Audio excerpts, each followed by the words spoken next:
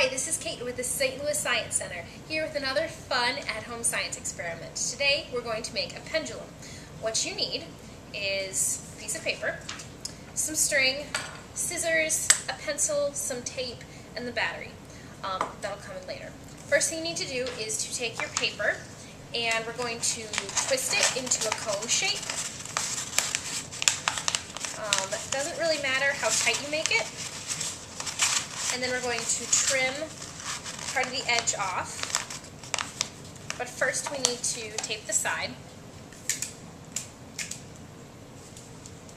Like that, along the edge. And then I'm going to trim the top, just so that it's straight. The next part can be a little difficult. I'm going to either take a hole punch or a pencil and put 3 holes around the top of my cone.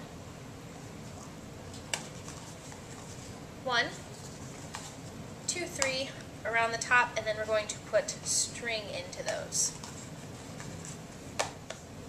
Alright, now we're ready to play with our pendulum. I've put the 3 holes in around the top, and I've tied string into them and tied them together at the top as well. How a pendulum works is you pull it to the side and it'll swing back and forth. When it's up at this side, this is potential energy. When it's moving and straight down there, it's kinetic, and then again potential right there. It switches on and off. That didn't swing very much because we need a little extra weight. This is where the battery comes in. It's a perfect size for this type of pendulum. So when I pull it to the side, it swings back and forth. That works a lot nicer.